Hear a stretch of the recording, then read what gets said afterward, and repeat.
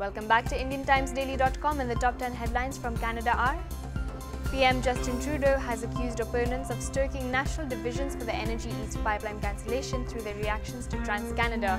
Trudeau has slammed critics who blame the project's cancellation a result of the government regulation. A 19-year-old Canadian has pleaded guilty to terrorism-related charges in New York City.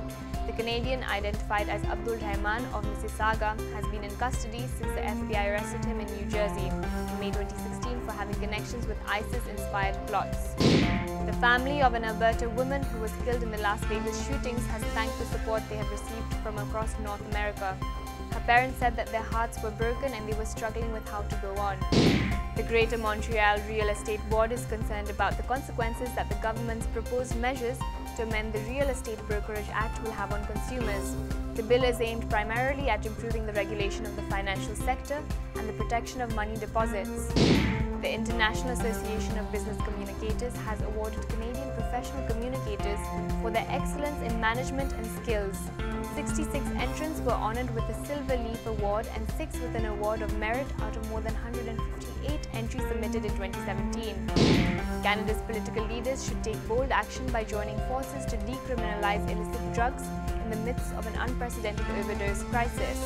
The Canadian Drug Policy Coalition said that PM Trudeau's stance on legalizing marijuana must also apply to drugs that have killed thousands of Canadians.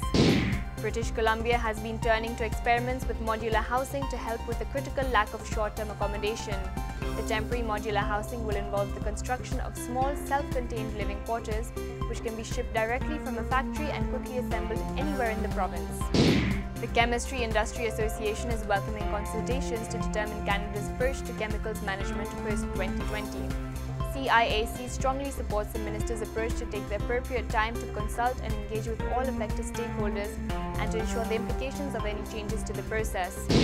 Nurses with Perth District Health Unit are going to conciliation talks on Wednesday as they seek a new contract with the Board of Health.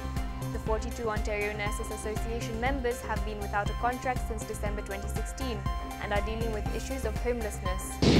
The Government of Canada has been looking for creating better cell phone services and value for the middle class.